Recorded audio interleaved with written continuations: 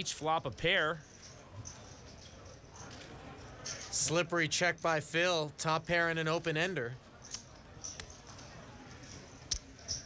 No, you're going to bet queen 10? Not a bad hand, is it? How about that? Hellmuth puts him on his hand. Sexton bets the 800 and Hellmuth calls. It's not over yet, though. Might as well be playing face up, right? Check. 6 of clubs on the turn. Check, check.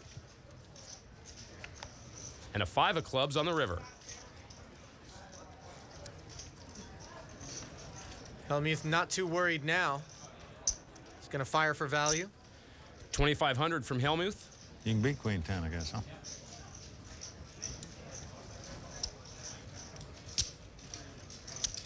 Boy, I hate you're going to bluff me out of this pot. Ask if you could beat queen 10, Phil. You know, you're allowed to show a card here in this format.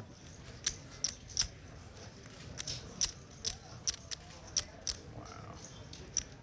Phil letting Mike stew on this one, and he finally folds. Guess you could beat queen 10. If a guy calls out your hand and then bets into you on the end, you can pretty much rest assured you're beaten. We'll be back in a moment.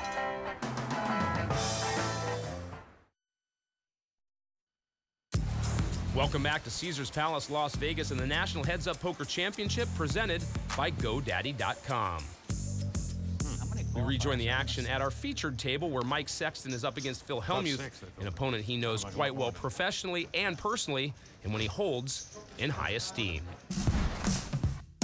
Well, ironically, I make Phil Hellmuth the #1 seed in any big-time Hold'em tournament, and certainly this event is no exception. Moving right along, Mike Sexton and Phil Hellmuth. So happens that I drew the best of the best in round 1, and I'm really looking forward to the challenge. If I had to pick one player to win it all, I'd pick Phil Hellmuth.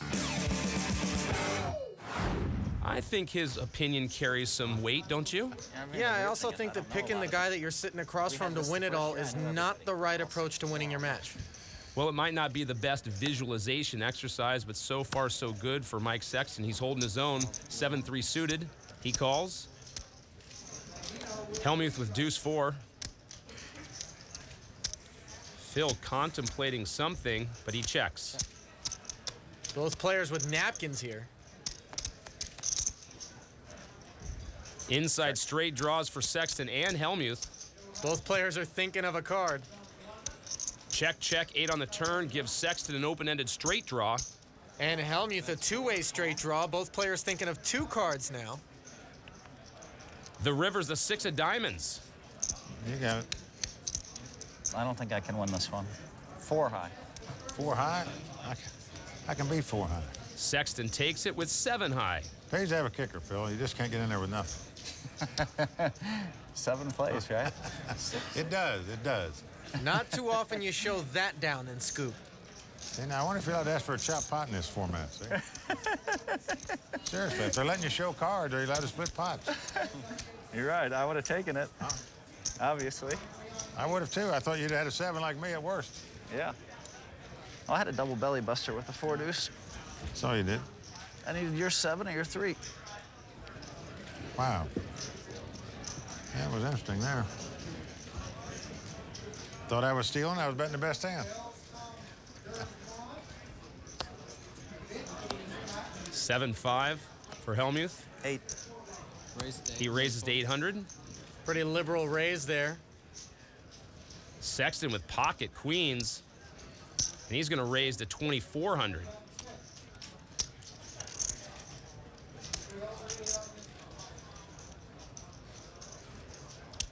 $1,600 more for Phil to call.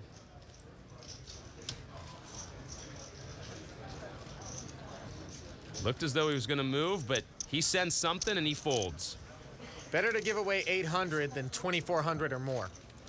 We rejoin the action at the Kaplan-Ferguson match. Gabe Kaplan with almost a 3-to-1 chip advantage. He stares at ace-7 and calls. Limping on the button with an ace. Somewhat deceptive. Ferguson, king-8.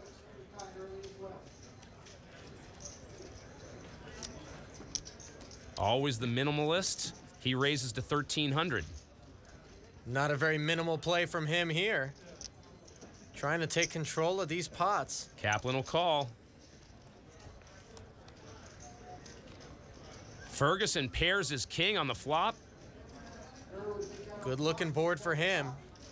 Pretty much air for Gabe Kaplan. Chris bets 1,700.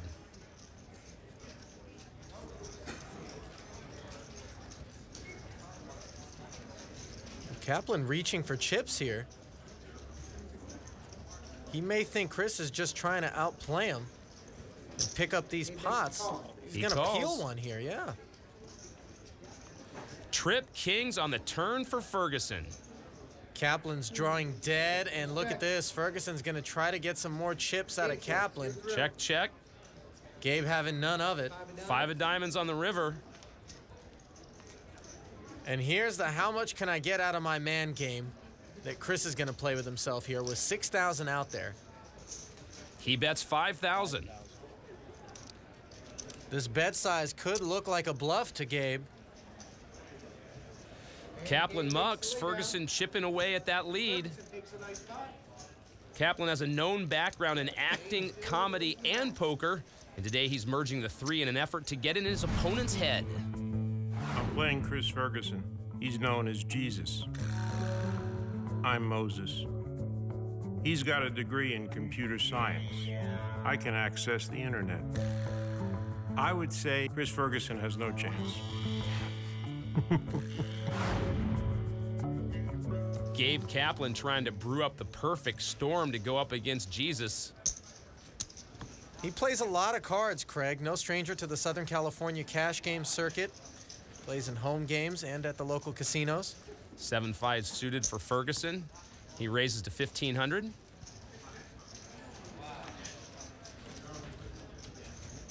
Four, 6 for Kaplan. Go. And he calls.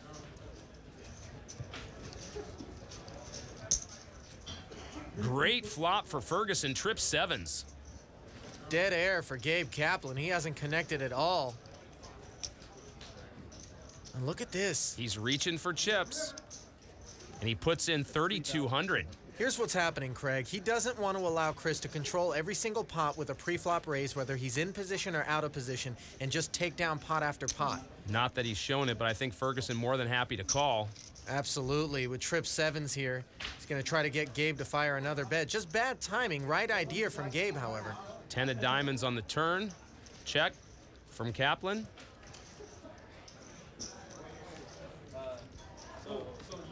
Wisely shutting it down. He's not going to lose any more in this pot. Ferguson puts in 8,000. Once again, Kaplan folds. While it didn't work out, Craig, that was the right thing to try to do by Gabe in that situation. It's just unfortunate that Chris had a hand. So you didn't have to bluff anymore. It's true. It is true. We move back to our featured table. A very different vibe, isn't it, between Sexton and Hellmuth? They seem to be enjoying themselves. But don't let the lighthearted climate fool you, Craig. Both of these guys are taking this match seriously and plan to win. Hellmuth limps in on the button with 9-8. Sexton 7-6 will check. Sexton pairs his 7 on the flop, but Hellmuth an open-ended straight draw.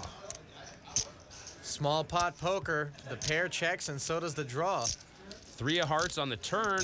It's a long, deep side you made there. You're gonna have me fall right into this trap. Sexton bets 800. Hellmuth calls. Call. Jack of clubs. Hellmuth hits the straight on the river.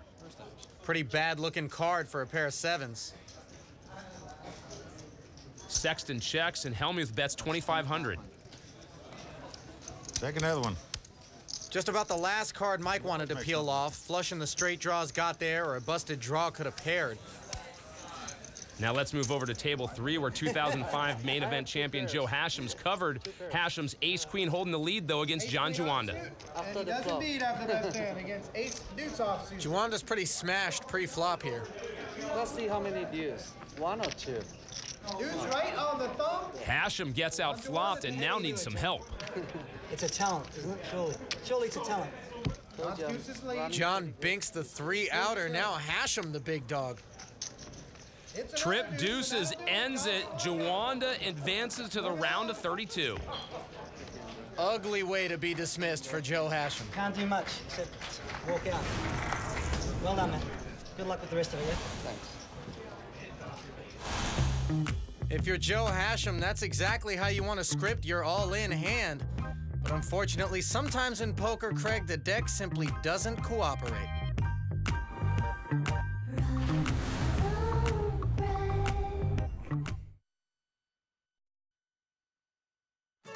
In New York City, a seat at Rayo's is a near impossibility. Here at Caesar's Palace, you have a chance to get a taste of Rayo's authentic and unforgettable Italian cuisine. Despite its grand appearance, Rayo's Las Vegas has recreated the intimate feel of its sister restaurant in New York. And with executive chef Carla Pellegrino running the kitchen,